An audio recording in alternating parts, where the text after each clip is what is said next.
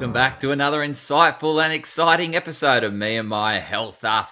I'm your host, Anthony Harcher. I'm a clinical nutritionist and lifestyle medicine specialist. The purpose of this podcast is to enhance and enlighten your well-being, and I will be doing that for you. And today's topic is being mentally tough in a virtual reality world. Mentally tough in a virtual reality world? I think you can relate to that. It is that hybrid working situation, working from home, remotely, working anywhere in the world remotely. I know people are doing remote working in Bali, and also a bit of face-to-face, physical, in-person time. However, we're spending large amounts of time working from home, and so it can become difficult creating those boundaries and how to keep upbeat energy during the times you're working virtually, where you don't have other people's energy around you to keep you up and to keep you very vitalized. So this episode today is going to help you be tough, mentally tough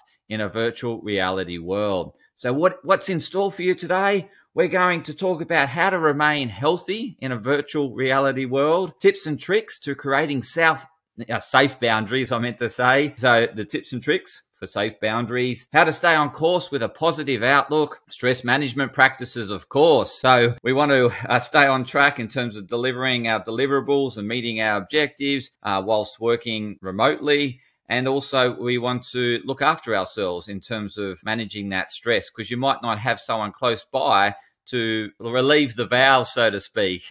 In the office, you can always grab someone aside, go for a coffee and share with them in terms of what you're going through and sort of release that pressure. So working from home, you don't really have someone, you may not have someone close by where you can release that fuse or release the pressure on the valve. And then lastly, it's staying and remaining connected in a virtual world. So how do you do that if you're predominantly working? So some offices are working 100% still remotely. So how do you stay connected in a virtual world or working in a virtual world? So that's what we're going to cover today. And let's get into today's topic. So how to maintain that mental and emotional well-being in a virtual world? Well, we need to look at a holistic health and balance approach. So it is setting up your day and working your day based on your priorities. So what's most important to you? So it is a planning element, a huge planning element. So what goes in the diary,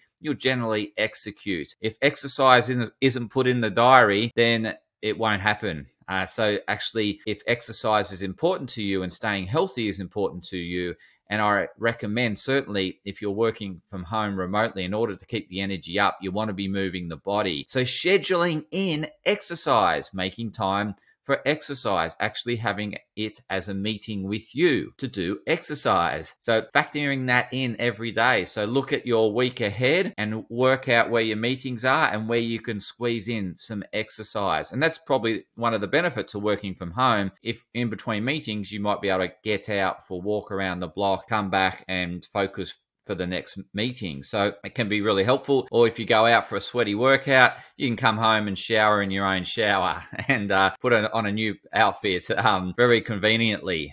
So one of the benefits from working from home is that, having that element of flexibility. So leverage it. Make sure you factor in exercise into your day. Do yourself a favor and don't book back-to-back meetings. Avoid booking back-to-back meetings. Allow a 15-minute buffer. This is critical for maintaining your well-being, your energy throughout the day, and also your focus and attention and presence in meetings. So that 15-minute buffer enables a reset. And with that 15-minute buffer, you can get up, stretch the legs, move the body, get a drink of water, go to the bathroom, mentally reset for the next meeting, as opposed to just rushing from one meeting, being late to the next, and then trying to catch up and your headspace is still in the last meeting. So clear the headspace. Dr. Adam Fraser did a lot of work on this around performing athletes, high-performing athletes. And he found what separated the top-performing athletes from the not-so-elite. Well, they're still elite. They're still professional athletes. But what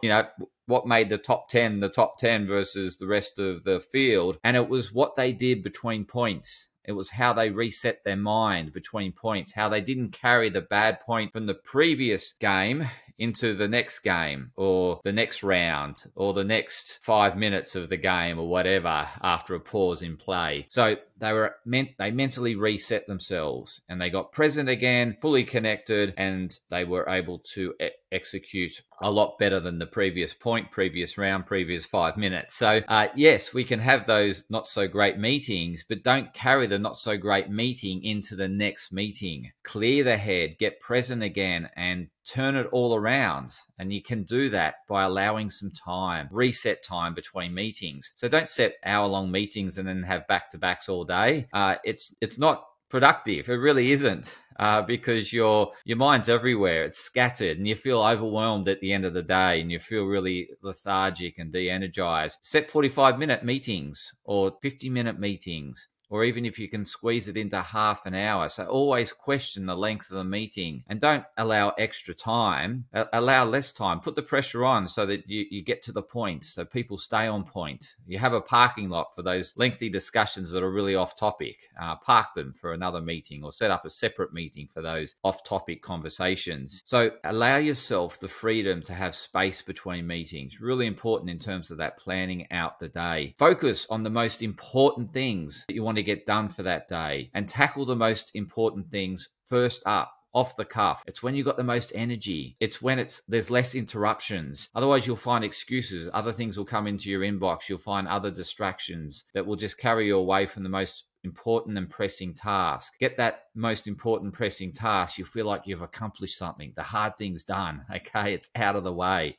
It's progressing forward. So as Stephen Covey said, eat the frog first. That tough thing. Do the tough thing off the bat, first thing, whilst you got energy, whilst there's less disruptions. Get it done. It's like my podcasting. I pretty much predominantly do all my podcasting in the morning because it's when I'm most energized. It's when I've got most coherence in terms of my thinking. I could not have fluent, coherent thinking in the evening. Sometimes I don't have it during the day, but you can imagine what it would be like in the evening, even worse so. So certainly work around your energy when it's most optimal. And when you have like those hard things that need a lot of concentration, do it when there's least amount of other activity or disturbances. So it could be that early morning. You may get up and get that hard thing done first thing, and then go for a run and then get into your meetings. Again, that's what I like. 5 a.m. is my time. It's the time that I have no disruptions.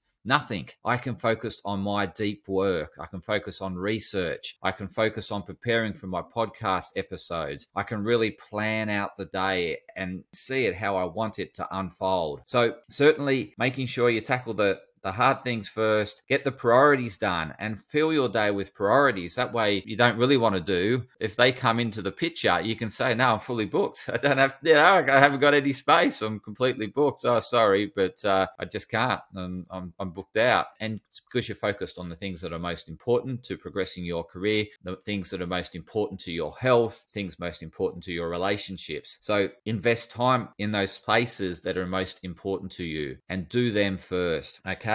And then set up the day so that it's an achievable day. Don't be unrealistic and just put a big bucket list of all these things, because then you'll look at the end of the day and you'll think that, oh, it wasn't that successful. I only got through half of them. It was because you're unrealistic at the start of the day. Get real with yourself. What is humanly possible? And just have like 3 or 4 items and just focus on doing them with your best ability. So I don't try to, flood my day with podcasting. Each podcast I put a lot of energy into. So pretty much 1 podcast per day, maybe at a stretch 2, but 1. And I do my best to put the best amount of energy, everything I've got into that 1 podcast. And so I'm not just filling up my day with podcasts just to get ahead or just to get them done. For me, I want the best that I can do. And I find that's about 1. The other day I tried to do 2. The first one was really good. The second one I started and it was a flunk. I'm not publishing it. It was just not worth publishing. And so then I redid it the next day and it was so much better. So again, don't over exaggerate what you can achieve in a day. Don't just put a bucket list down, prioritize it. So list the things, and if it doesn't need to be done that day, it's not high priority and it's certainly not urgent, then move it out. Just put it out to another day, and that can be done on another day. But for that day, it's the things that are most important to you. Okay. And if you've been working this way for quite some time, they should be non-urgent. So for example, I do a lot of corporate wellness presentations, and I need to prepare slides for each of those presentations. However, what I do is I look ahead when they're due, and I aim to start them at least 2 weeks before they're due. And so I'm well ahead. I can work and do deep work and do my best effort and get the best presentation done because I haven't got that urgent pressure. And that's what I'm doing at 5 a.m. in the morning. It's uninterrupted. I can think clearly. I'm putting together these corporate wellness presentations. So again, you want to orientate your day so you're working on the highest priorities activities and not just having a full list of things to do and then looking back and think, oh, it was unaccomplished today. But it's rubbish. It's just that you're unrealistic at the start of the day as to what you'll get done. So be realistic with yourself. Set realistic goals for the day. Make sure they're the most prioritized work to be working on, the ones that are going to give you the biggest return on investment in terms of your career success, in terms of where you want to go, in terms of getting a great result for your clients. Work on that work and focus on it, and just focus on that work until it's done. Don't allow distractions to come into it. Again, you could adopt a bit of the Pomodoro principle. And the Pomodoro principle is having periods of uninterrupted work for a period of time that you can work uninterruptedly. The Pomodoro principle talks about 25 to 35 minutes. I can do up to an hour really focused until I need to get up and go and just sort of clear my head. So like the podcast time is it's terrific, actually. It's like typically 30 to 45 minutes where I can just focus. I can put huge amounts of energy into it, and then I can rest. I can have a break. I can just think, wow, that was great. I feel good afterwards. I'm always energized after this podcast. That's why I'm always, doing as much as I can to keep them up to date and make sure that there's an episode dropping each week. So the other thing is around making those actions happen is you can have some reward at the end of it. So once I complete this deep work on this area, then I'm going to have a hot chocolate, for example. And again, you want it to be aligned to your goal. So my hot chocolates are raw cacao, 100% cacao with a bit of molasses. It's the more healthier sugar. But molasses and cacao, it's only 2 ingredients with some milk alternative. I heat it up. I love it. It's delicious. I'll have that after a podcast, for example, because I'm thinking, that's something I'm really looking forward to. I'm going to give it everything and then reward myself, relax afterwards. And so today, what I'll do is I'll get outside and get some sunshine, because I love just sort of sitting in the sun briefly, obviously not getting too much, but just a little bit of sunshine, particularly this time of the year when it's a bit cooler, just to warm up the body, feel the nice infrared rays without getting too much of the ultraviolet rays. Lifts me. It's another way in which I energize myself and keep myself energized. Again, you can have at the end of each session, each bit of focused work, have a little reward. It might be, I'm going to call a mate who I haven't spoken to for a while and have a chat to them, and just have 5-10 minute chat to them, just to that's something I haven't done. I'm looking forward to catching up with them. Going to do this deep focus work and then catch up with them. Or I'm just going to do this deep focus work, grab a coffee with a friend. And again, so just sort of tying the two together so that that you're recognizing the effort you're putting in for that deep focus work, and you're going to do it uninterruptedly. And then afterwards, you've got something to look forward to. So make it so that it's enjoyable and that you are recognizing the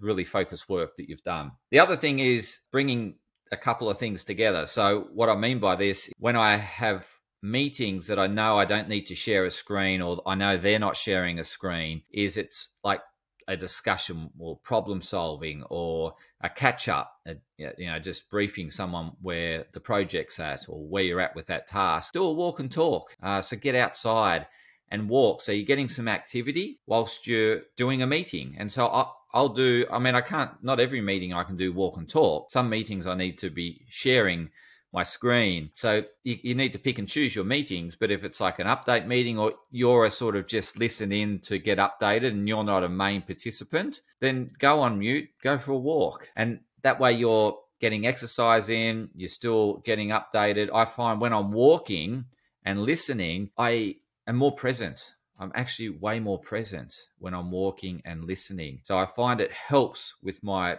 retention and staying focused because I'm moving. I generally like to be moving. So sitting still and for periods of time makes me a bit, jittery. And I hence why I probably move around a lot in the podcast for those watching it on YouTube. So you can combine two things together where possible. And it could be, or when you go to do exercise, you talk to a friend, you catch up with a friend. I see, people doing this is when they're walking, they're talking as well, or they're doing their learning. They're doing their podcast, listening to a podcast, they're learning more about their field of expertise. So just looking at combining activities. I do it, for example, when I'm, walking to meetings. If there's a flight of stairs I can take rather than an escalator or a lift, I'll take the flight of stairs. That way I get a bit more activity, sort of get the heart rate going, clear the mind. And so I'm, going to the meeting, but I'm taking an option that also gives me a bit of more activity and helps my health goals. So looking at combining where you can. So pretty much in terms of how to get priority, how to plan, make sure that when you're working from home, you don't get too distracted. And like, for example, if you have washing to do or you need to start cooking the dinner, again, have it at the end of focus work. So don't just think, I've got to get all my tasks out of the way before I start. No, start when you're energized. And then in between meetings or in between focused work, put the washing on. Don't wait for the cycle to finish. Go back, do focus work, and then once it's finished, you can then hang it up. Or if you're cooking, for example, it's the same thing. You might want to just get the raw materials out, focus work, come back to the raw materials, chop things up, back to focus work, and then put it on, cook for a little bit, finish the cooking for a little bit, back to focus work, and then further prep or whatever you need to do. But again, it's just allowing yourself or seeing that sort of household chores as a way to break up the day successfully whilst getting work done, as opposed to getting all the household chores and then finding more household chores and then at night realizing I didn't really get any work done. I better do my work now. Okay. And then that's eating into your sleep time, which then creates sleep deprivation and is not going to be good for your health, because studies show that with sleep deprivation, we eat more the next day.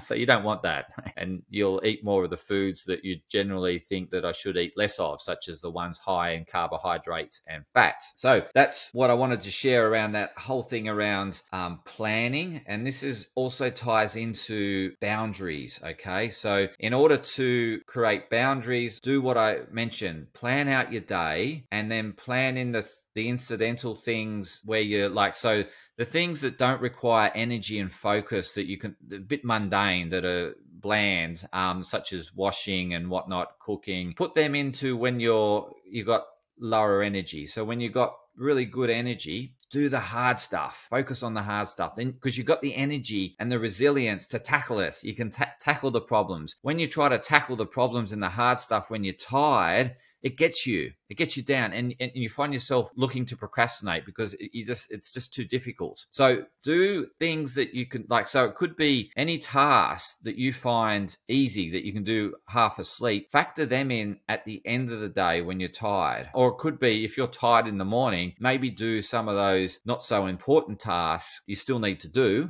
a bit of admin or whatever it might be, when you've got lower energy. And then the hard stuff is when you got higher energy. So work with how your energy flows through the day. When my energy dips, I'm not doing podcasts. So that mid-afternoon slump, I'm not doing podcasts. That is when I choose to go out and exercise, because my energy then picks up for the afternoon. So I don't need I don't have a coffee, I go out, exercise, get the blood circulating, get the oxygen to my brain, and it enables me then to have quite a productive afternoon without having another coffee or more caffeine, which I know will affect my nighttime sleep. So look at where your energy sort of wavers, and it could be just after lunch. If you do get tired after lunch, I suggest you eat less at lunch. I find when you eat too much, energy goes towards digestion and away from your brain, and you can't think clearly, and you're tired. There's less oxygen, less glucose going to your brain, and you feel tired and sleepy, and you're not productive. So eat less throughout the day. I find that really helps. Don't eat too much. Like if I eat a solid meal in the morning when I'm really hungry, because I eat light at night, I can eat a bit more in the morning and I don't feel the fatigue because have huge amounts of energy. Whereas at lunch, I eat really light because I know if I eat a little bit too much, I'll notice it because I don't have the same energy as the morning. Morning's my best period. And then the other thing is making sure you factor in and plan things like that are important to holistic health. So relationships, making sure you're factoring that into your weekly plan and scheduling that in. When are you going to do that? When is a good time of the week to catch up with a bestie, or catch up with, check in with family? So pick your times and book it into yourself. So that way it gets done. Otherwise you think, I'll get around to that. It doesn't happen. So you need to book time, block out time, schedule time, and it will happen. So make sure you do it to keep relationships strong. Keep investing time into relationships, quality time into relationships, and they'll get stronger. Because anywhere where you're not investing time, particularly if it's important to you, that's where issues are going to arise. Okay, so make sure you're investing the time in areas that are most important to you. Okay, and then create the boundaries around you working from home. So have a designated area where you work. That way, when you're in that area, you're working. When you're away from that area, you're not. If there's no physical boundaries, you can put tape on the ground. And so that as soon as you step over that tape, I'm in home mode. I'm out of work mode. I leave my computer and my phone in the office. And then I'm stepping over that line. I'm in work mode, family mode. And it's just having that mental barrier shift. And it could be like if you don't want to put tape on the ground and you don't have physical walls, it may be turning a lamp on. So when you turn the lamp on, that means you're in work mode or study mode. And then when the light goes off, that means it's over. It's not like you're trying to do two things at once. I'm trying to work. I'm trying to be a parent. I'm trying to be a good partner. Otherwise, you're torn between both and you're not doing either of them successfully because you're only putting half energy into both, right? So this will help you put full energy, full presence into the area that you want to be in when you choose to. So if you can't have that physical barrier where you've got a physical wall and you walk out a door to show that I've left the office, I'm now in other parts of the house. This is when I put my parent hat on, or this is when I put my partner hat on. If you don't have that, as I said, you can put tape on the floor just to remind you, or you can put, turn the lamp on, light on and off. Or for me, I lock the screen. I lock the screen and shut it. So the computer's off. I'm fortunate enough I have an office that's physically dislocated from the house. I have to walk downstairs. So when I'm walking downstairs, I'm thinking, okay, I'm in parent mode, I'm in partner mode, I'm in all that sort of stuff, as opposed to trying to work downstairs, upstairs. And it becomes very messy and people realize that you're not present and you're not doing either good, right? You're not doing your work really good to its highest quality and you're not being the best partner, the best parent. So make sure there's clear delineation between the two that way, and you're either one or the other. You're either wearing your work hat or you're putting on your parent partner hat. Okay, so make sure there's clear delineation. And the other one that helps me is the night setting. So I put my laptop and also my phone onto night mode. So it automatically goes on to night mode at sunset and turns off at sunrise. And so between sunset and sunrise is where I don't do the screen time. And I realize it is that time because my screen becomes very yellow and very red, and it's not sexy. Hasn't got that clear picture. And that's what the blue and the white light gives it, that clarity. It goes very, I don't know, very warm, but it is hard to work. You can't really see that well. And so that's a reminder to me, it's nighttime. It's time to do nighttime things. So use technology to your advantage. Switch on the settings to night mode. So it goes on to it. And essentially what the device does is filter out the white and the blue light. And so therefore it's predominantly yellow and red, which isn't that sexy to look at. And you think, okay, that's a good reminder. It's time for me to do nighttime things, start relaxing, unwinding to get a good night's sleep. The other thing I like about night mode, particularly on the iPhone, is that it silences messages and everything, notifications, and even phone calls. So once it's on night mode, I'm off. I don't hear anything. I don't hear any bing bing. And so I can just focus on my night and enjoying my night, enjoying dinner with the family, catching up with everyone as to how their day was, and then focusing on what I want to, I go through that reflection as to, did I get what I wanted to do that day? Yeah, I did. I know this is hanging over, so then I put it to tomorrow. Okay, I didn't get through my list, so be it. Things took a bit longer, but I'll put that thing for tomorrow. That way I'm not thinking about it that night. So this is what I refer to, a Russian psychologist refers to, I think he was a professor or doctor, but the Zingarnik effect. And so what Zingarnik found was if you didn't put closure to things, it would ruminate on your mind. It will stay on your mind. So if I just think, I haven't done that task, I need to do it tomorrow, and just leave it in my mind, it will continue to ruminate and continue. So what he found is if you don't bring closure to it, such as write it on paper, I'm going to do it tomorrow, or put a reminder to do it tomorrow. If you don't do that, then what happens is that it just constantly plays on your mind and affects your ability to fall asleep and to stay asleep. So get it on paper, get it out of your mind, stop allowing it to ruminate and manifest, get it out.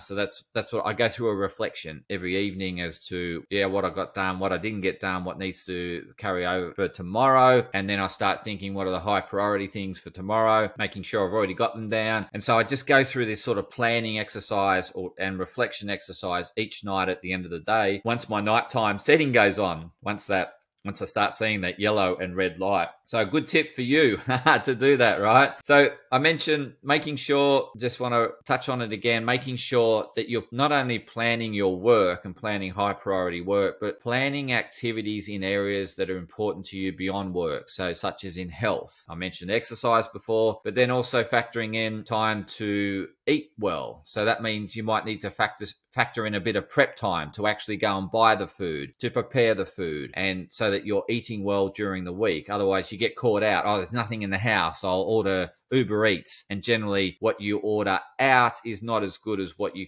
cook at home, generally speaking. So plan, if eating well is important to you, put aside time to order, like to do online grocery shopping, to go to the shops, and then to prepare your food for the week so that you're covered, so that you're not caught out and needing to order takeaway because you're too busy. So in addition to that, plan time, like if relationships are really important for you and family connection and all that, plan time for family connection, plan time for relationships, because if you don't, then things will fester in the way that you don't want them to, because you're not allowing time to communicate effectively or to open up or to share things that need to be shared. So factoring in time to do that. And again, you can stack it with other things. So you can do a walk and talk with your partner so that you can share, update, and share what's, how you're feeling and all that sort of stuff with your partner whilst you're both walking side by side, shoulder to shoulder, going for a walk. So you're getting some exercise together,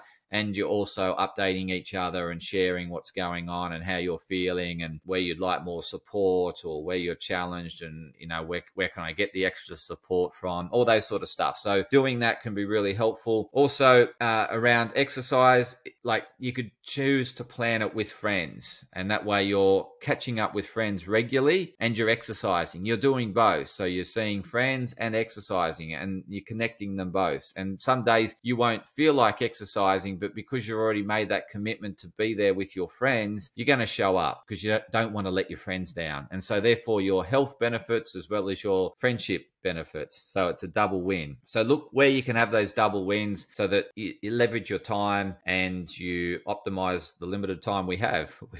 We all only have 24 hours. And just with relationships, really focus on the quality of the relationship as opposed to thinking, I just need to catch up with everyone. No, focus on the ones that are highest priority to you. Focus on the relationships that you know that person will be there for you in times of need. And they've demonstrated that in the past. So invest time in those relationships and prioritize those relationships. Don't worry about the other ones. The other ones should come secondary. So it's all about the depth of the relationship is most important to our health and longevity. The depth of the relationship. The longest ever study done on happiness and health demonstrates that relationships are first and foremost, and it's the depth of the relationship that matters most. Okay, so make sure you do that. Is you focus on the quality of the relationship as opposed to spreading yourself too thin. In terms of keeping optimistic and upbeat about working in a hybrid environment, again, it's about setting a vision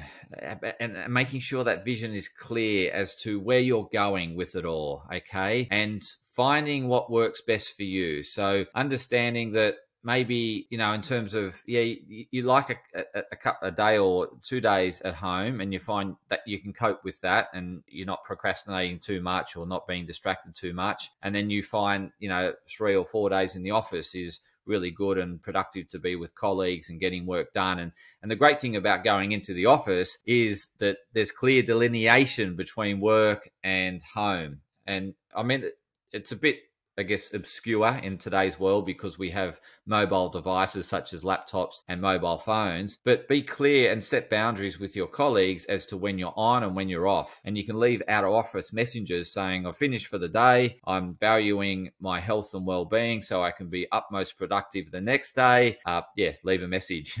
So again, you've got to create the boundaries, even though there may be some physical delineation, you need to create those boundaries. But then finding that, as I said, what that mix that works for you in terms of working from home and working in the office, and really having a vision as to what you want to achieve in that day, what you want to achieve in that week, that month, that quarter, that half year, that end of year. So having a clear vision of what you want to accomplish and making sure that you then break down that clear vision into daily actions so that you're taking daily actions towards that vision. And that's how you want to measure a successful day. Am I moving towards my vision? Have I done things today that have taken me towards my vision? And that's how you want to measure success, and not compared to someone else in the office or compared to a friend or someone else. You want to measure yourself against your daily actions towards what's most important to you. And that's your vision of what you want to create in your life. So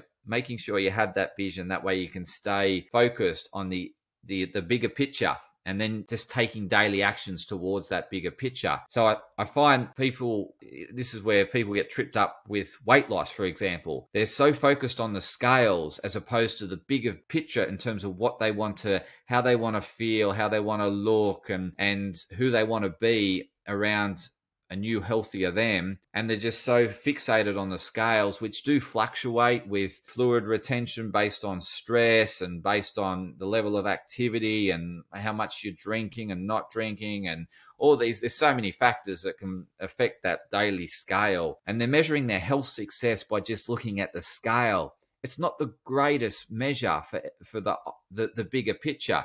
It's just one piece of the puzzle. So what you want to be focused on is the daily actions you're taking towards that healthier version of you. Have you done your exercise for the day? Have you done your 30 minutes of exercise? That's what you want to measure, as opposed to, the scales haven't moved. Nothing's working. Forget the scales. You can look at the scales in 6 months' time. What I want you to do is focus on the daily actions that are taking you towards a new, healthier you. And so that will be reducing consumption of processed foods. So today I cooked all my meals. I prepared all my meals. That's a win, right? I didn't order any takeaway or have any fast foods and things like that. So that's a win. And that was one of my goals, was I'm going to eat at home more. I'm going to cook more. I'm going to use more fresh produce. I'm going to save some money and not keep buying Uber Eats. I also went for a 30-minute walk today.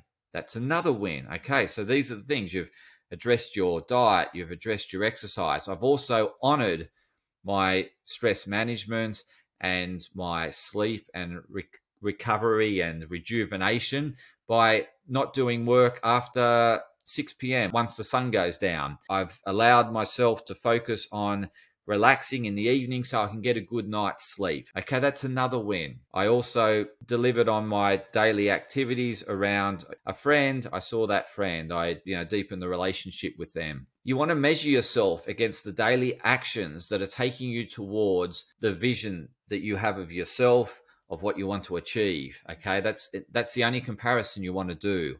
And that way you'll stay on focus and you'll brighter outlook because you're measuring yourself against doing the daily actions as opposed to worrying about what other people are achieving and doing. They have a complete unique set of goals and objectives, and they're probably differing to yours. Most likely they are. And so why compare yourself to them? It's not worth it. It's not comparing apples to apples. It's comparing apples to oranges. So compare yourself to your daily actions and go about doing that continuously, and that's the only comparison you want to do. And then check the scales in 6 months' time and you'll be really surprised. You will get away from those daily fluctuations and you'll see the significant step change. Okay, that's more exciting. Okay, as much as it can be thinking, oh, I feel a lot better, I'm going to jump on the scales, it can be disheartening as well. Stay away from it. Just measure yourself based on your daily actions and whether you've fulfilled those daily actions, and worry about looking at the scales or tape measurements and stuff like that periodically, like every 3 months or every 6 months, but not every day, because there will be some slight fluctuations based on various factors I mentioned before. Stay focused on the bigger picture and those daily actions to take you towards that bigger picture. Now, I mentioned stress management is a really important part of this overall puzzle, and particularly in the whole scheme of holistic health and keeping you focused and on track, working from home remotely. As I said, not doing back-to-back meetings, allowing time between meetings. In between those meetings, that's when you want to allow yourself to become mindful and not distracted. And so doing some breathing exercises between meetings, a short meditation, getting up and moving, connecting with nature, stepping outside, connecting with nature will really ground you and get you present, reduce the stress, and will enable you not to have stress built up through the day. Because what can happen is if we're not getting out the stress during the day, it builds up and it becomes so big in the evening, you're looking for a massive stress relief. And some people open a bottle of wine in order to give that massive stress relief. And then that doesn't serve you because that's a whole lot of extra calories that you probably don't want. And it affects your sleep that night and you wake up tighter the next day. So a better way to manage the stress is managing it periodically through the day so it doesn't build up and balloon and get so big that it's about to explode unless you have a bottle of wine. Release the valve during the day, in between meetings, or when you feel under a bit of stress. Don't allow that stress to then compound. Alleviate it through doing some breathing exercises or getting mindful. Doing some mindfulness activities, whatever that is for you. Maybe your exercise, that can be where you get rid of the stress. Hitting a punching bag or doing something that relieves your stress, or ringing a friend that makes you laugh and takes you away from, reduces the stress load and you see the lighter side of life. So it could be any of those things. Do what grounds you, relaxes you, and do it throughout the day as opposed to allowing it to compound and become a big issue at the end of the day, which then affects your sleep. Okay, you don't want that.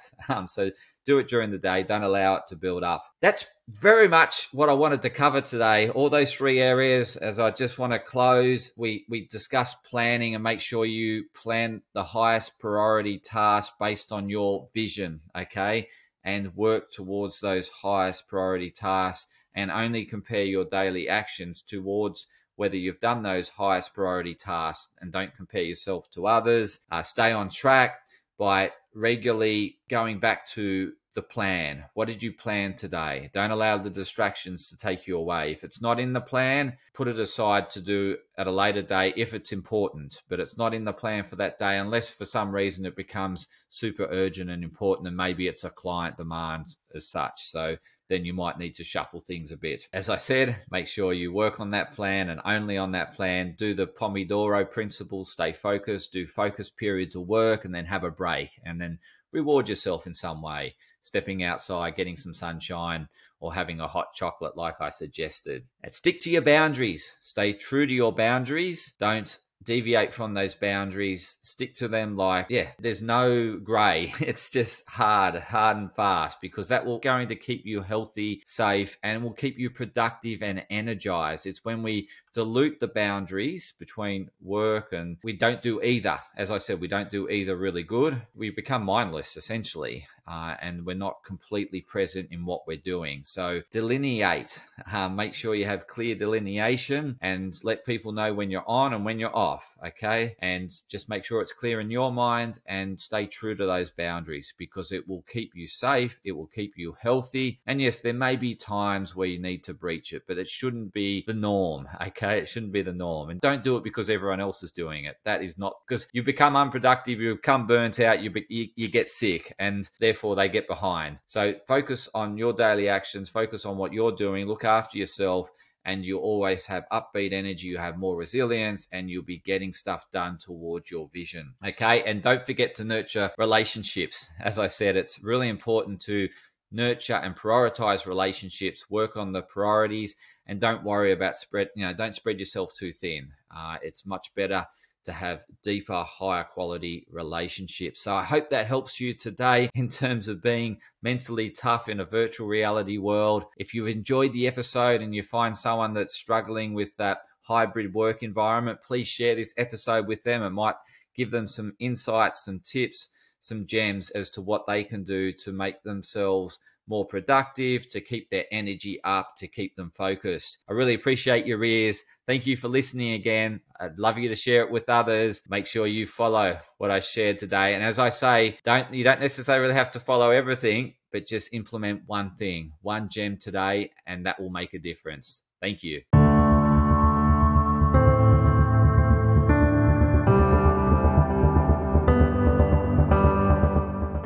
Podcast disclaimer. This podcast and any information, advice, opinions, or statements within it do not constitute medical, healthcare, or professional advice and are provided for general information purposes only. All care is taken in the preparation of the information in this podcast. Connected Wellness Proprietary Limited, operating under the brand me&my Health Up, does not make any representations or give any warranties about its accuracy, reliability, completeness, or suitability for any particular purpose. This podcast and any information, advice, opinions, or statements within it are not to be used as a substitute for professional, medical, psychological, psychiatric, or any other mental health care or healthcare in general. me&my Health Up recommends you seek the advice of a doctor or qualified health provider with any questions you may have regarding a medical condition. Inform your doctor of any changes that you may to your lifestyle and discuss these with your doctor. Do not disregard medical advice or delay visiting a medical professional because of something you hear in this podcast. This podcast has been carefully prepared on the basis of current information. Changes in circumstances after publication may affect the accuracy of this information. To the maximum extent permitted by the law, me&my Health Up disclaims any such representations or warranties to the completeness, accuracy, merchantability, or fitness for purpose of this podcast and will not be liable for any expenses, losses, damages incurred, indirect or consequential damages or costs that may be incurred as a result of the information being inaccurate or incomplete in any way and for any reason. No part of this podcast can be reproduced, redistributed, published, copied, or duplicated in a form without prior permission of me&my Health Up.